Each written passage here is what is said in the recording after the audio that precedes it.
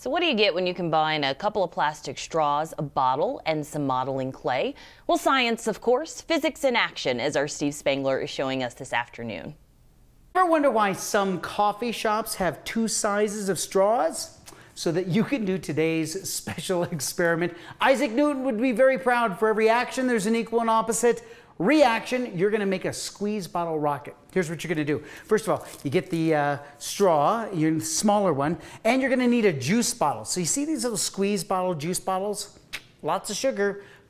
You just need the bottle. Got it? So here's the bottle. And so this is the air. That's going to power the rocket. So this goes down inside like this, and it's perfect. Got it? Kids are going to love this. You're going to have to seal it now with a little bit of modeling clay. The whole idea is we're doing design, right? So you're coming up with a way to launch the little straw. Now, if you took a straw and you just put it over the top like this and you squeeze, nothing happens because you need to seal the end. Take a look at this. I put it down in some clay. So now here are little arrows. Got it? So this is in place here like this. For every action, there is an equal and opposite reaction.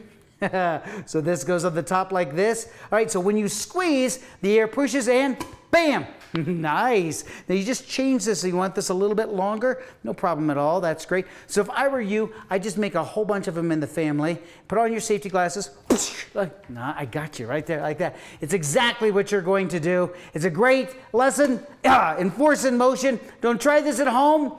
Try it at a friend's home because they probably got insurance. I'm Steve Spangler. Boom! That was a good one. And that's your Science Minute.